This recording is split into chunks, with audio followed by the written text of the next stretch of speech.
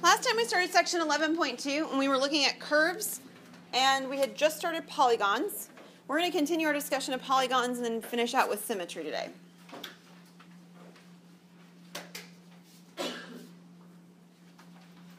Alright, so some common polygons.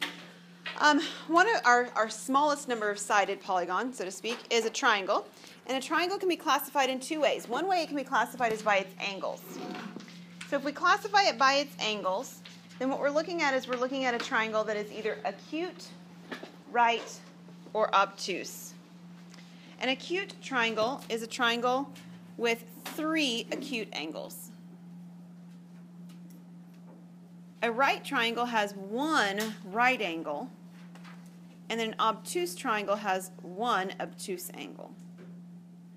So the right triangle and the obtuse triangle also have some angles that are acute, right? The other 2 of them are going to be, but they have this one angle that's not. So as you're taking a look at these, let's label the ones below. The first triangle, what is it? It's acute. It's so cute. It's just so cute. It's an acute triangle. How about the second one? It's a right triangle. And the third one is obtuse. Okay? And it's obtuse because this angle right here is more than 90 degrees. The middle one is a right angle because this angle right here is 90 degrees. So we can classify triangles by their angles. Another way we can classify triangles is by their sides. An equilateral triangle is a triangle with 3 congruent sides. All 3 congruent. An isosceles triangle is a triangle with 2 congruent sides. And a scalene triangle is a triangle with no congruent sides. Now here's the tricky thing. The first triangle on the screen below, the first one, what is it? It's equilateral. But here's the catch. It's also isosceles. Because the triangle's definition about isosceles doesn't say exactly 2 sides or angles that are the same, right? 2 sides that are the same. I said that wrong still. It doesn't say exactly 2 sides. It says that it has 2 sides. So the best name for this picture is equilateral.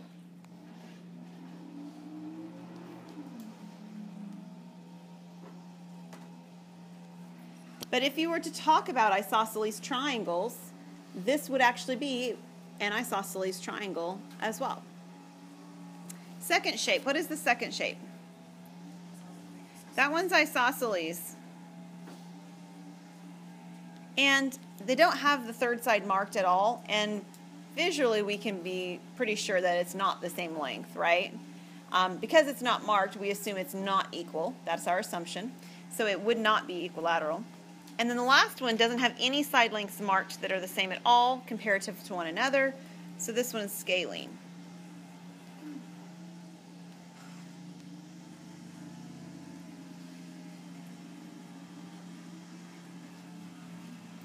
Next we're going to go on to quadrilaterals. We have quite a few quadrilaterals. The first one we're going to talk about is a trapezoid. A trapezoid is a quadrilateral with 1 or 2 pairs of parallel sides, which is not the same definition in every textbook. Isn't that fun? So, sometimes isosceles triangles in some books, or isosceles triangles, trapezoids, excuse me, sometimes trapezoids in particular curriculums will say they have 1 and only 1 pair of parallel sides. Our book takes an approach where it could be 1 or 2. Now, an isosceles trapezoid is a trapezoid, okay, so it has 1 or 2 pairs of parallel sides, with 2 pairs of congruent base angles. So, the picture for isosceles trapezoid is the one in the middle, as long as I mark it, and I will. If the base angles, the angles on the bottom of the shape, are congruent, then I have an isosceles trapezoid. Now, it's also true that if the base angles are congruent, then so are the side lengths. hence that's the isosceles that's coming into play. It's really noisy outside. Wow.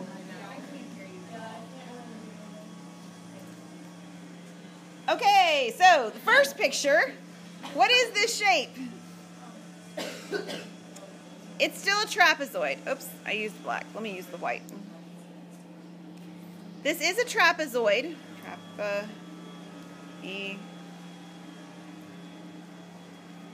It's a trapezoid. Again, it isn't marked, which is not ideal, but it is a trapezoid because what do you notice in terms of the top of it and the bottom of it? They're parallel. So it would be much better if these were actually marked parallel to actually show that, but it is intended to be a picture that that was the case. That was my hope when I put it in there, is that we would see that those were parallel, therefore it's a trapezoid. The one in the middle does have the top, again, and the bottom parallel, and it has the bottom angles congruent. So this actually fits the description for an isosceles trapezoid.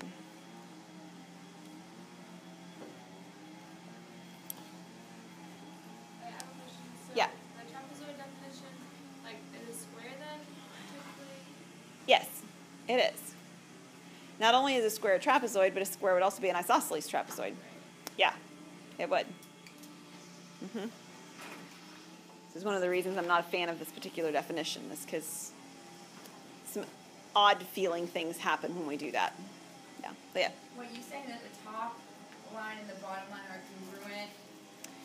Not congruent, parallel. What was the second one you said that they're congruent? The angles are congruent. Oh, I thought you said Yeah, mine. this. One is way bigger. I don't know what I'm thinking. That's all right. The green ones at the bottom. The green at the bottom are congruent. Yeah. Again, they'll be marked when you're looking at them in your book, but they don't always come marked when I'm grabbing them off the internet. So this is the way it goes. So the last one is also another example of a trapezoid. It's clearly not an isosceles trapezoid on that one too, because the base angles very much don't look the same, right? So, but it is a trapezoid.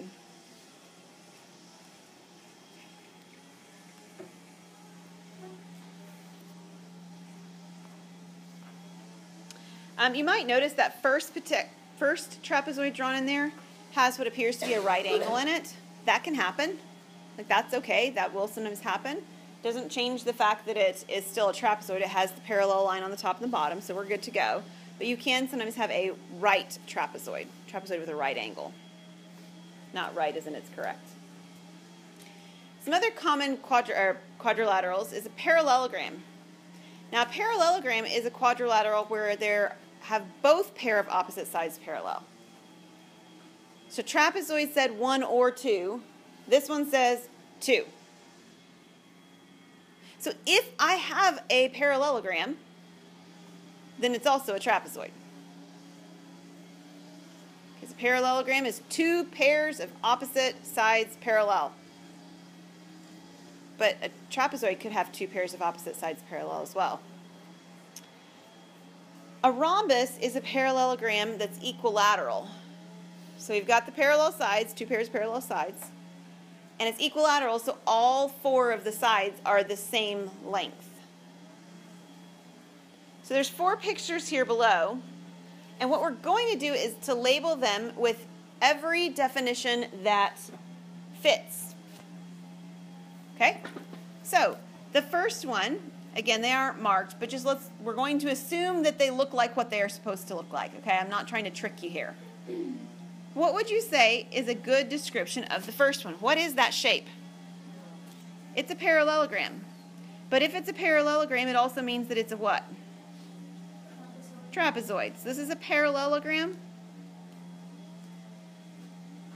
And it's a trapezoid. Every time I write down parallelogram, I can write down trapezoid.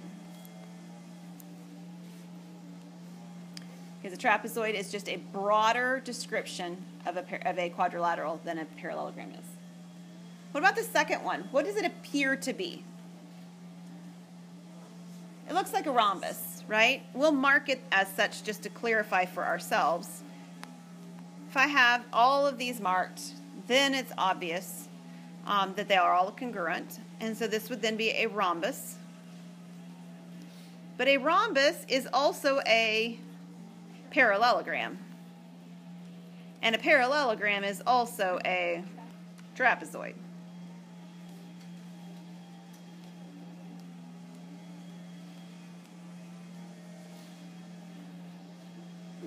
Now, I know you have another name for the third one, but we haven't actually done that yet in class. So using the three names we have so far, it's a trapezoid, it's a parallelogram. Is it a rhombus? Yeah. Oh no, because these sides are longer than. Yeah, so in order to be a rhombus, all four sides have to be equal in length. Square, but not a rectangle. Yeah, this one it's a rectangle, right? Yeah, I know. It looks square because you're at an angle on the board, yeah. It's supposed to look like a rectangle if you're seeing it at the right angle. So it's not actually a rhombus, but it is a parallelogram, and therefore also a trapezoid.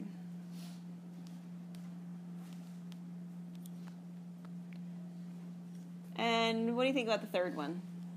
Or fourth one, sorry.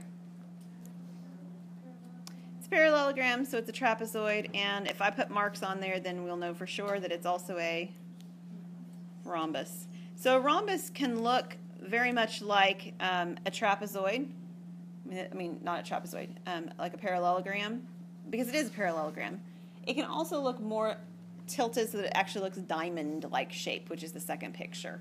Okay, so don't let the tilt of a picture confuse the issue. That's not supposed to confuse the issue, but sometimes our brain plays tricks on us. So this is a rhombus, a parallelogram, and also a trapezoid.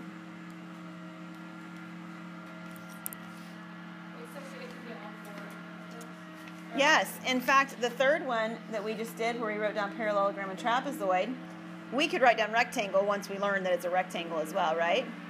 And if we had the shape of a square, which we will in a minute, we'd have even more descriptors for it.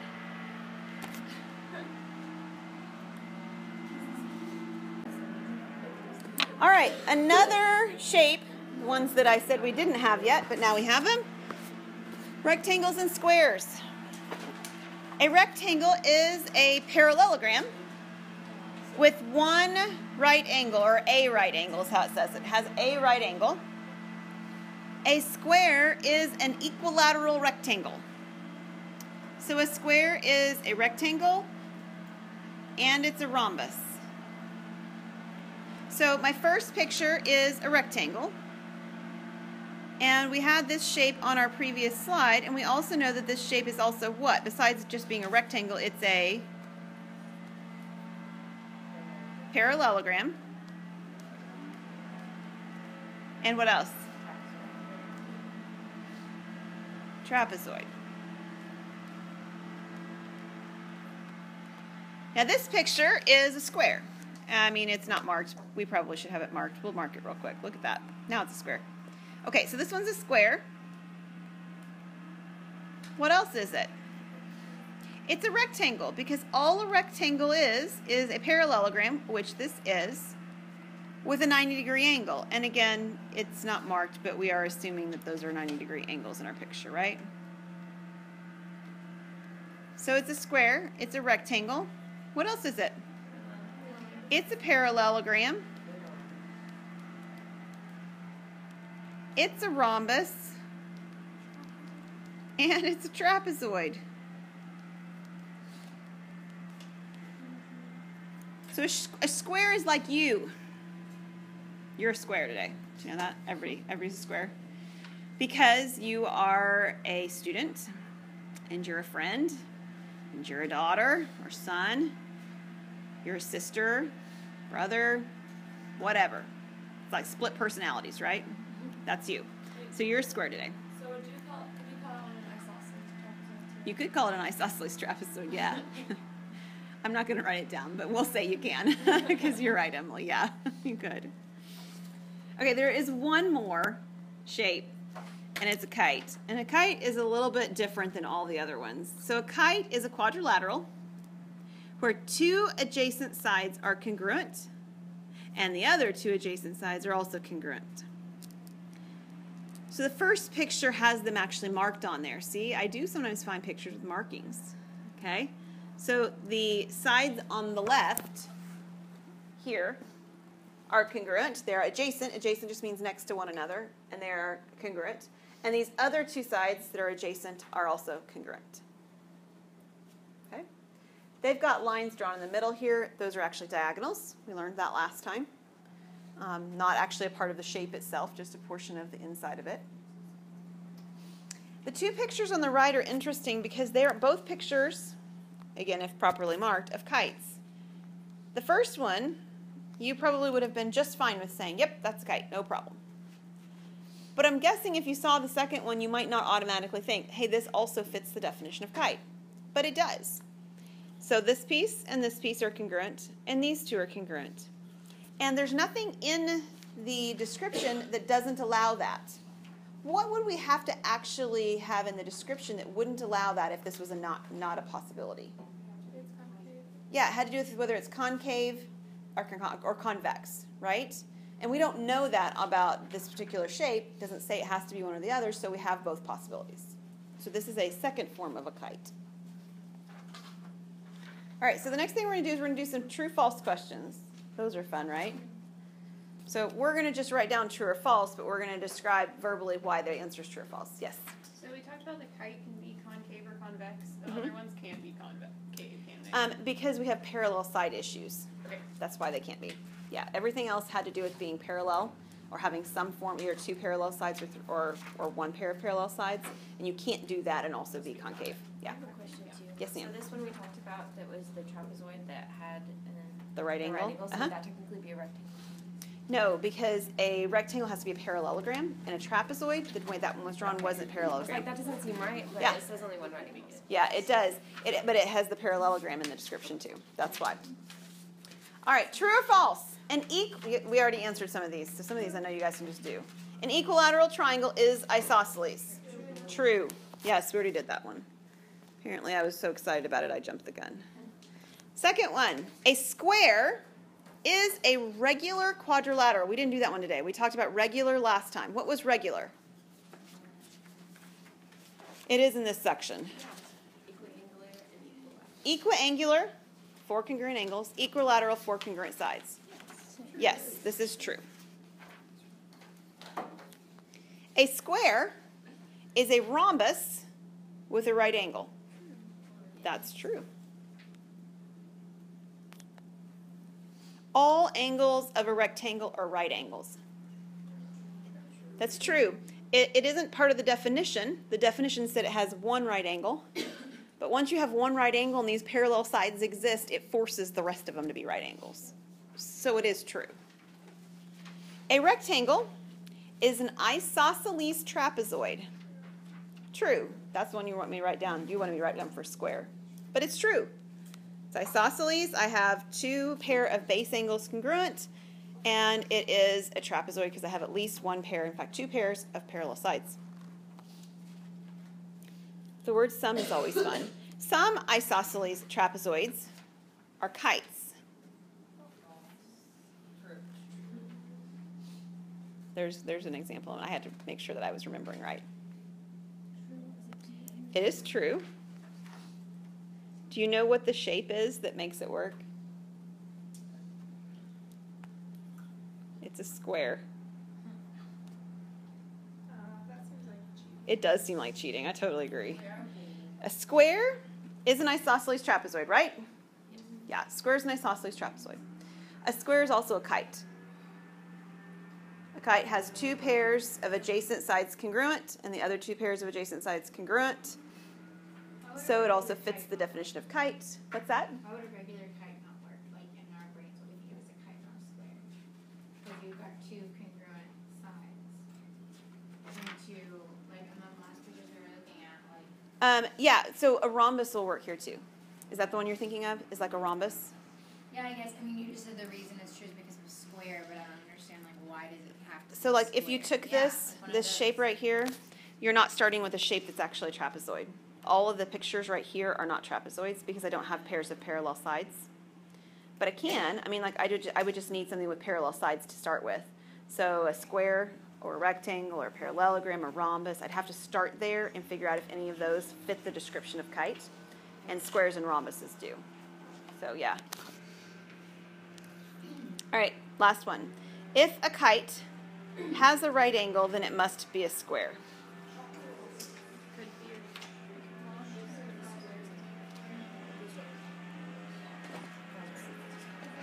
Seems divided. We have a divided class on this one.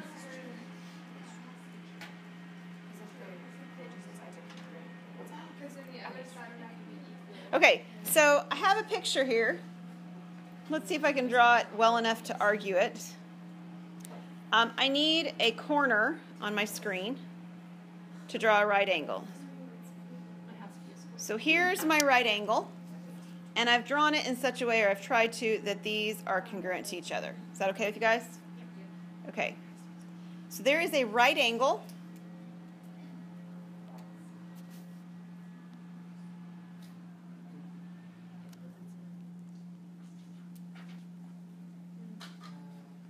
I think it worked, didn't it? Yeah. So we don't have to have a square if we've got a right angle. We just have to have one of the angles a right angle, but none of the rest of them would have to be if we did that. This piece right here is 90. So this one's actually false.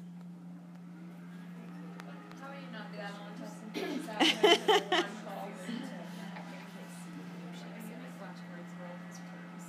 Alyssa? No, not a rectangle that actually isn't a square. Because in order to be a kite, the sides that are adjacent have to be congruent.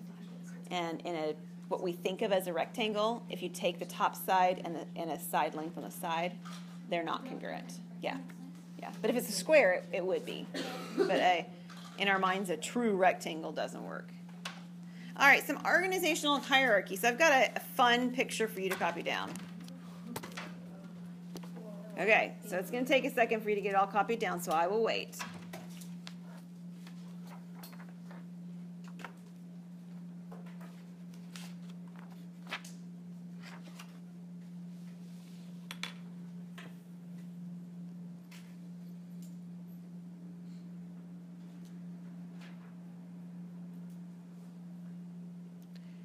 This is a graph, basically, of all of the different shapes we've talked about so far today. Specifically today. We talked about some other ones last time, but specifically today, they're all on here.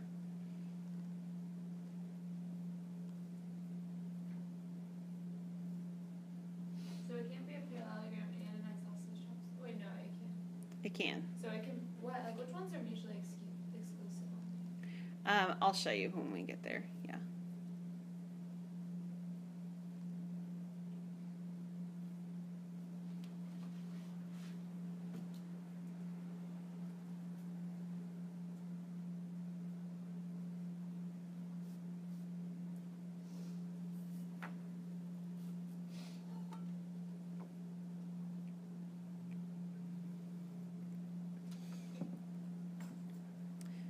For those of you who have never taken a test that I've written before, when you get to your test, you get to use a note card on a test. Right? I mean, those of you who've had me before know that. This might be a good diagram to have on there to give yourself a picture of all those definitions and how they kind of interplay.